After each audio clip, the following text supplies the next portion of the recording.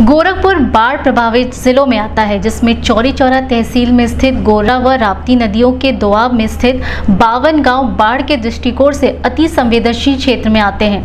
गोरा व राप्ती नदियों के बांधों के किनारे बसे गांव में अगस्त माह में जब नदियों का जलस्तर बढ़ता है तो बाढ़ का खतरा मंडराने लगता है।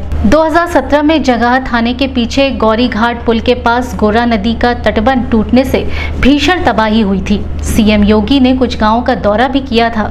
गौरतलब है कि 52 गांवों को बचाने के ब्रह्मपुर ब्लॉक के भगने के पास पूर्ववर्ती वर्षों में जहां सबसे अधिक कटान होता है, वहां की गोर्रा की जलधारा मोड़ दी गई थी।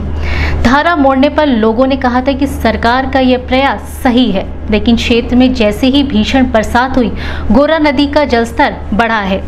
तब से गोरा नदी कटान कर मुड़ी हुई जलधारा दोबारा अपने स्थान पर आ गई है, जिससे भगने के पास दोबारा कटान जारी है।